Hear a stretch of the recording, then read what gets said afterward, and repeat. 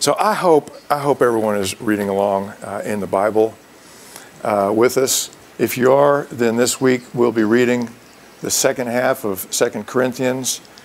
Mary mentioned this morning how much she and Larry are getting out of reading it together, that they read slowly through it during the week, and then at the end of the week they reread the entire passage.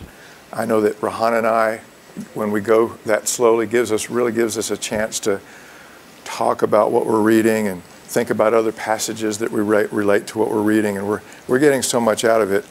I also really enjoy it because as we are committed to preaching from what we're reading, I don't know how to say this, but it kind of forces me not just to fall back on themes that I'm comfortable with and preaching the same things that I preached in the past. It kind of trains me to go through and ask God, what do you want us talking about this morning? And so as I read the first half of 2 Corinthians, I got to the third chapter and I said, oh wow, this is great. I want to preach on this. And God said, keep reading. So I got to the fourth chapter and I read something. I said, oh, this is even better. I'll preach on this. And God said, keep reading. So we're going to be in the 6th chapter of 2 Corinthians this morning, and we're going to talk about holiness. We're going to talk about holiness. Holiness is something that I don't hear talked about as such a whole lot. And a lot of people, I think, don't even know what holiness means. We sort of have this vague notion that holiness means to be good all the time, right? The word holiness literally means to be separated. And when we see it in the context of the Bible, it means that we are separated from the world to the service of God and His kingdom. God is holy because He can be nothing else. He can be nothing but pure and righteous and in service of Himself and His kingdom. We, on the other hand, have to become holy. And we can only become holy by God. We have no holiness in and of ourselves.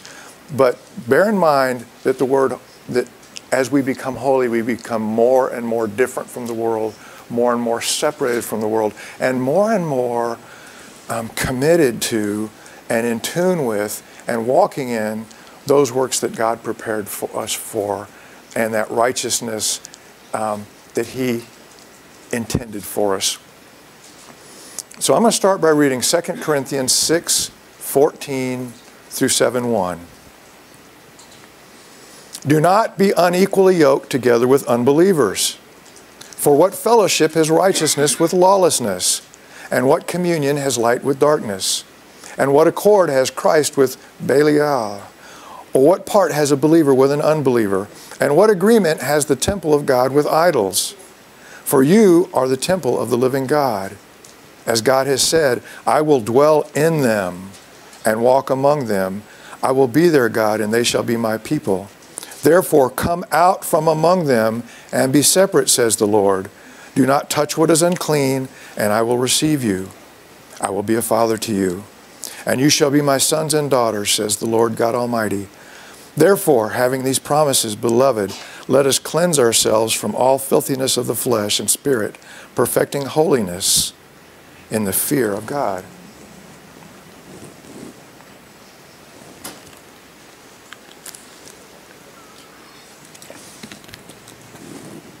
And I want to flip over to one other passage real quick, because when I think of holiness and God's call on our life to be holiness, my mind always turns to 1 Peter 1.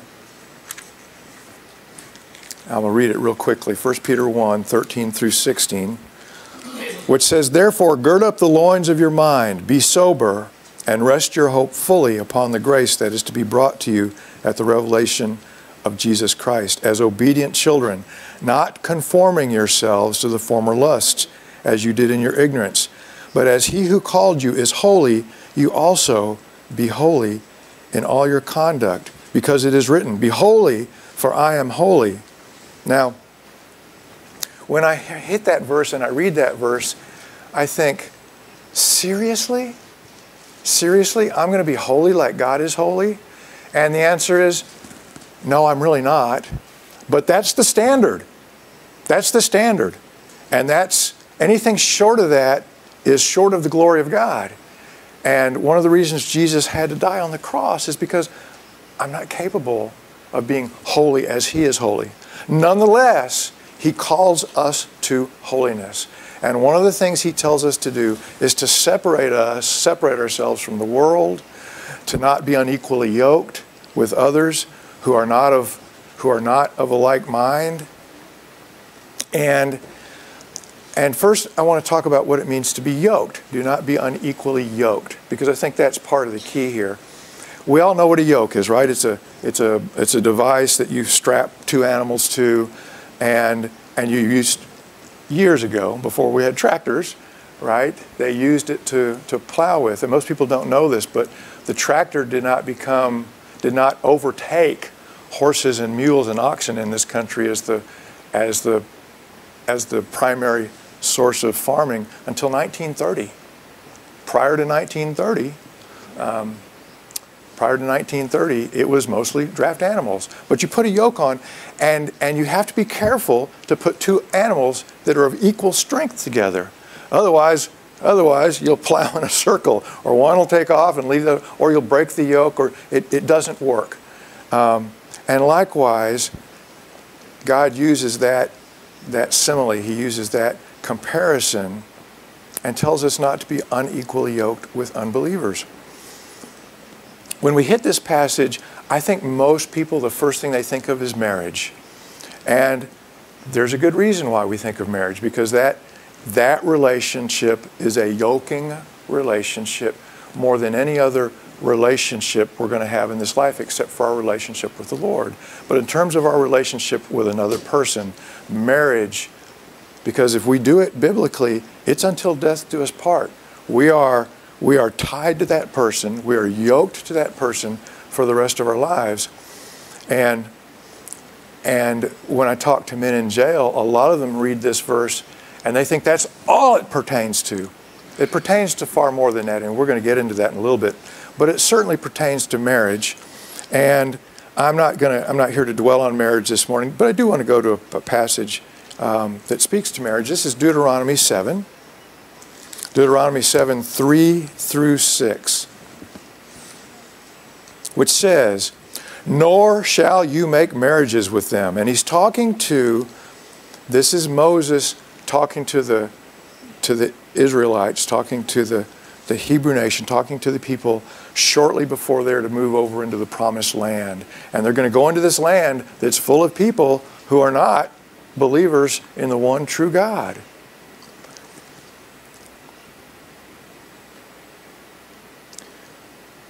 "Nor shall you make marriages with them. You shall not give your daughter to their son, nor take their daughter for your son.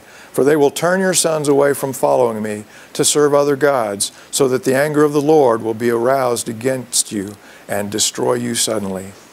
But thus you shall deal with them. You shall destroy their altars and break down their sacred pillars and cut down their wooden images and burn their carved images with fire. For you are a holy people to the Lord God, the Lord your God. The Lord your God has chosen you to be a people for Himself, a special treasure above all the peoples on the face of the earth." There's that word holy again. And we know, we have a wonderful example. We talked about it this morning. We have a wonderful example of what happened to Israelites who married non-Israelites. We have a great example in Solomon. And I didn't load this, but I'm going to, just to remind us what happened to Solomon. Solomon fell in love with lots of women who were not Israelites. And in chapter 11, verse 4 of 1 Kings, it says, "For it was so when Solomon was old that his wives turned his heart after other gods, and his heart was not loyal to the Lord his God, as was the heart of his father David." And then it says in verse 6, "Solomon did evil in the sight of the Lord." And in verse 9 it says, "So the Lord became angry with Solomon because his heart had turned from the Lord God of Israel." Boy, how would you like to have it said in the Word of God that you had done evil in the sight of God and that God had become angry with you? Solomon lost his holiness. He failed to separate himself from those things that were going to separate him from God.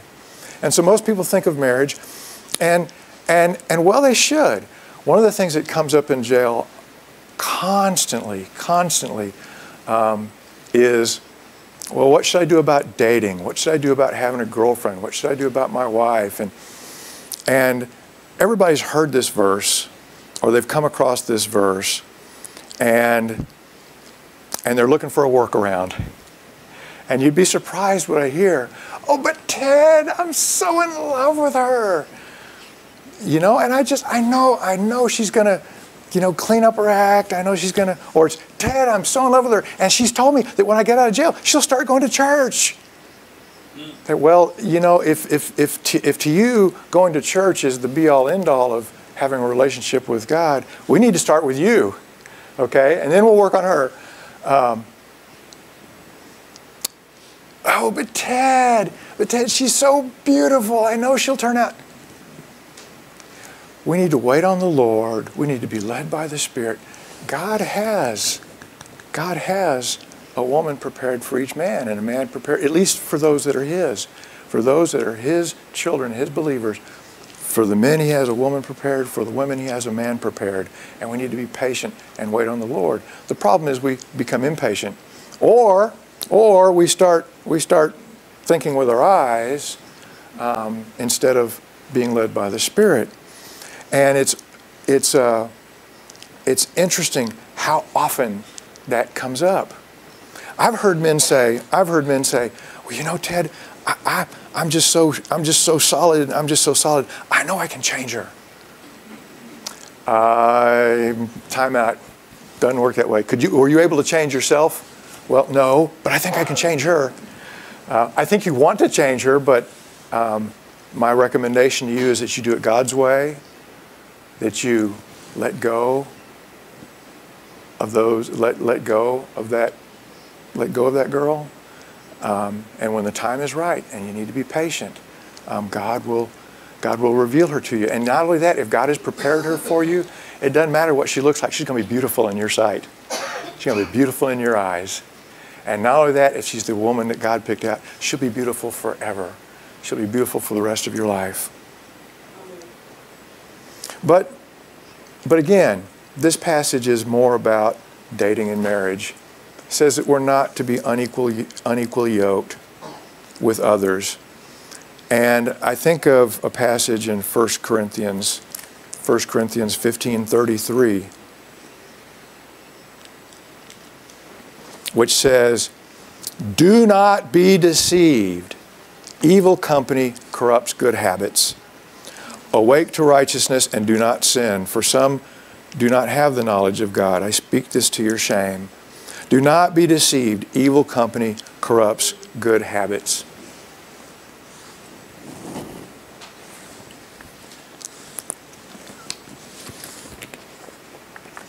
Not only is it chilly this morning, it's dry. So now we need to think about what it means by company. We need to be careful who we hang around with. We need to be careful who we spend time with. We need to be careful who we make our friends. Because the Bible is very, very clear. Evil company corrupts good habits. And this is something else I hear in jail a lot. Oftentimes from men that I've seen in jail previously. They say, "Oh, Ted, I am so strong in the Word. I am so solid. I can go back to those people. I can go back to those places. I can go back to those bars. I can go back to those parties, and I won't be tempted. I'll go in there and I'll spread the gospel." And they're back in 6 months or 10 months. And it's always the same. I wasn't as strong as I thought I was. I thought I was stronger than Satan himself. And I went around those things and I went around those places that got me in the pit in the first place. And somehow I ended up in the pit again. And we hear that over and over and over again. Now the flip side of that is that we need to be really careful that we don't look at this verse and say, I'm off the hook. I don't need to talk to anybody unless they're my brother in Christ. I don't need to talk to anybody unless they go to church with me. I can isolate myself. I can just stay home. I can be all to myself. I can keep to myself. I have no responsibility to go out and spread the gospel. I'm being holy. I'm being set aside. Except that's also wrong. We are still instructed to reach the lost. And in fact, when Jesus prays for his apostles, I love what he prays. He says, God, I do not ask that you take these men out of the world. I ask that you protect them from the evil one. We need to be protected. We need to have our armor cinched up. We need to be solid in the Word of God. We need to be prayed up. And when we go out, we need to be led by the Spirit. When the Spirit talks to that one, we need to talk to that one. When the Spirit says stay away from that one, we need to stay away from that one. We need to be led by the Spirit. And just to kind of underscore that point, I want to flip over real quickly to Galatians, the 6th chapter, verse 9 and 10. The Word of God says, and let us not grow weary while doing good, for in due season we shall reap if we do not lose heart. Therefore, as we have opportunity, let us do good to all, especially to those who are of the household of faith. So clearly, the Word of God is telling us to do good to all. To do good to all. And to do that, we have to interact with all. If we're going to minister to somebody, whether it's help them pay a bill, whether it's pray with them, whether it's listening to them because something's on their mind and on their heart, whether it's time to say, listen, my friend, if you don't own a Bible, let me get your Bible.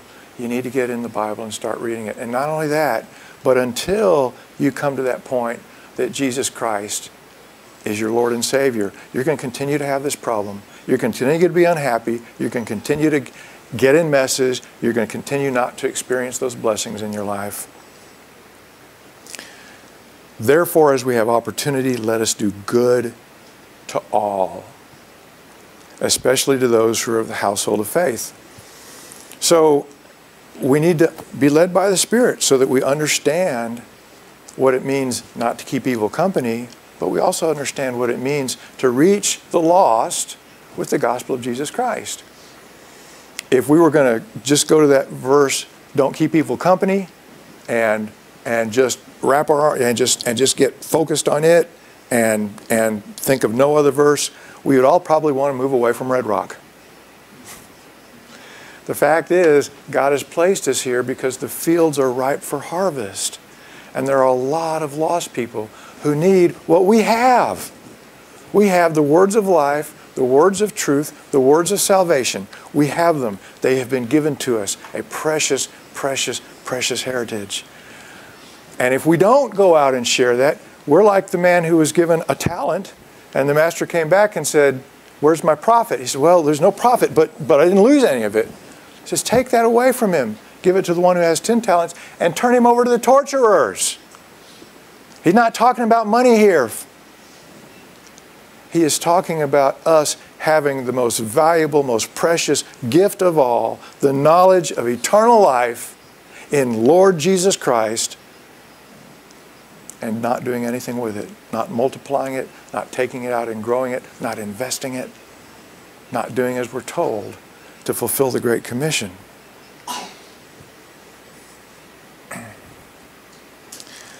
And so I want to get back to this idea of holiness. The passage we read talked about not being unequally yoked, but it's ultimately talking about holiness, and holiness ultimately means to be separated from the world. And so I want to stretch this idea of holiness beyond just the company we keep, to our surroundings, to the things we listen to, the things we speak, the things we watch. Because what we fill ourselves up with, that's really going to become who we are. We can't spend our time watching evil things and ungodly things and reading ungodly literature and listening to ungodly music and think that when we open our mouth, what's going to come bubbling out is going to be righteousness. Jesus says, the eye is the lamp of the... I need to go read it.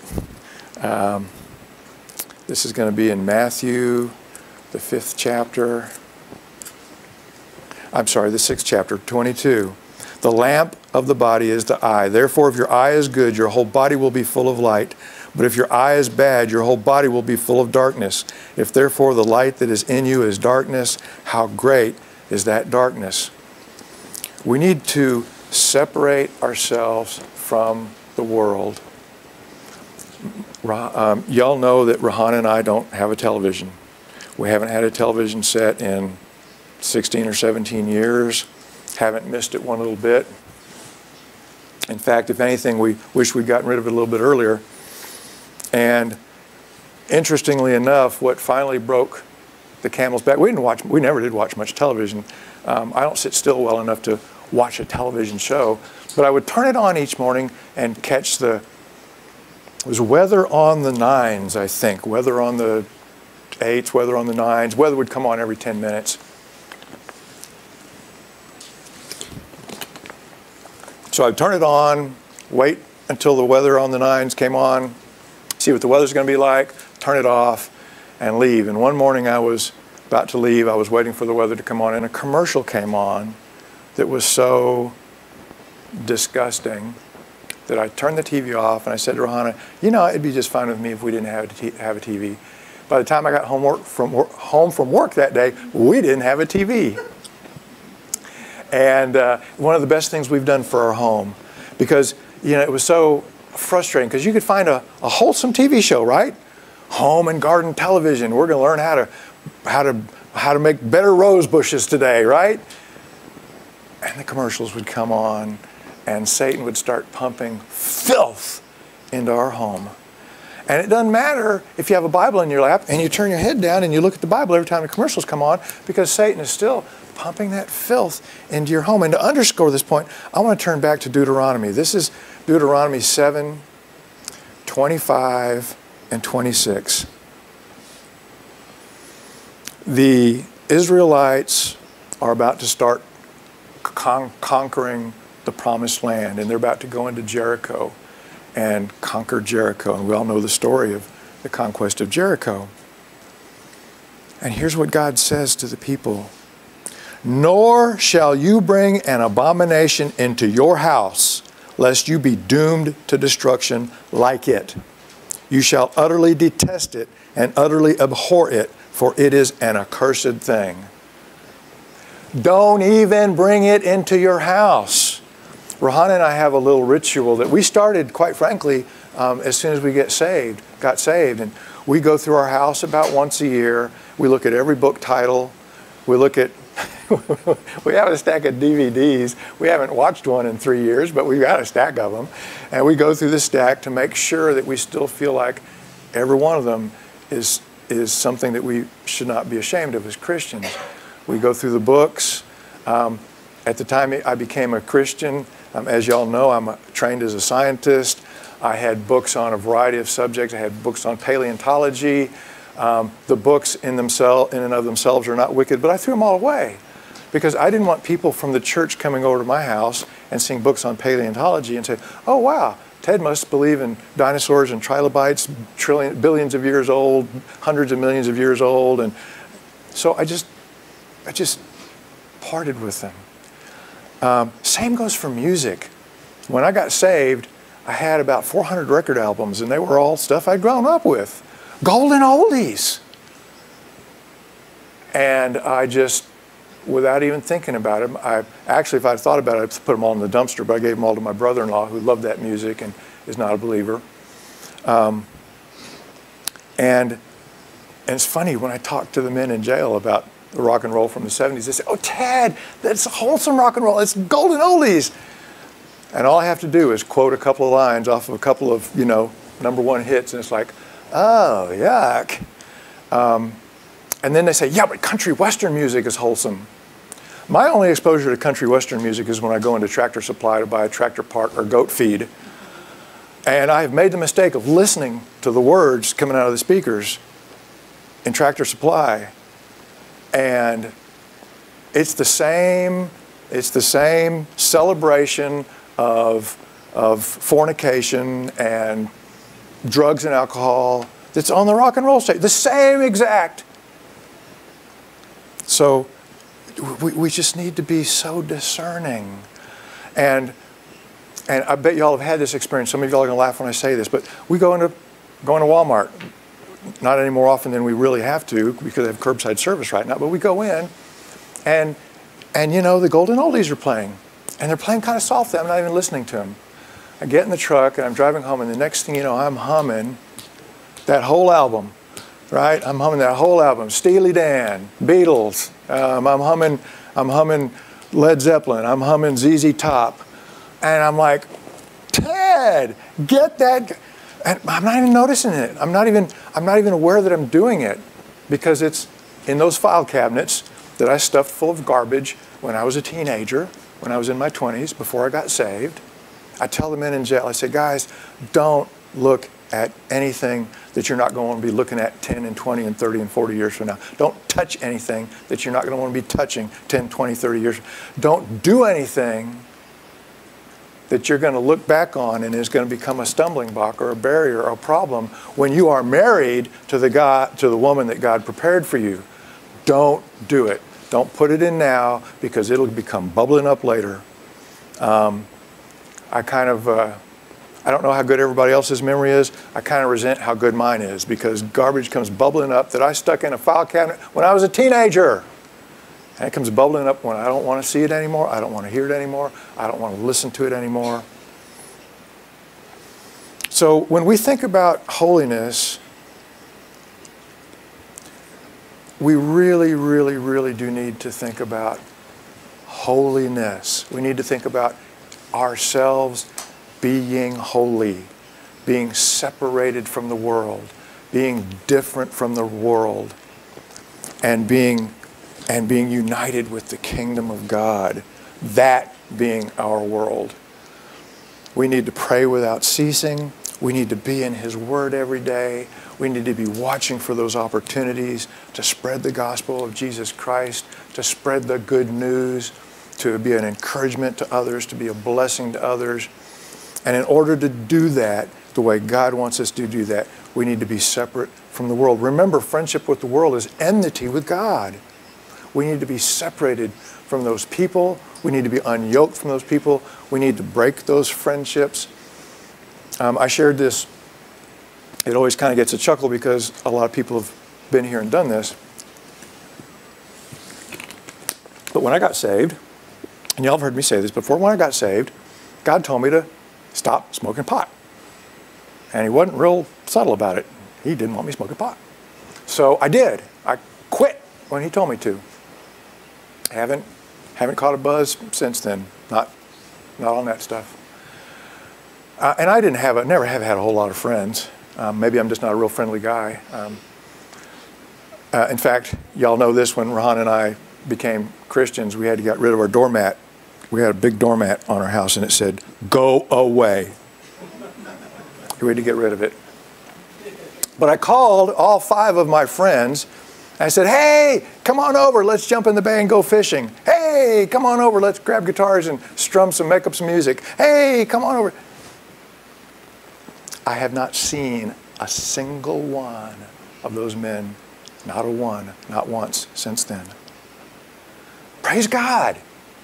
God wanted me separated from those people that had the potential to bring me down.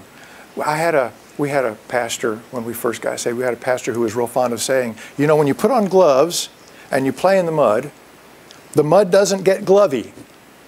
The gloves get muddy. And so we really do need to protect ourselves. We need to be cognizant of those things that are going to be stumbling blocks for ourselves, even as we go out into the world and spread the gospel of Jesus Christ. And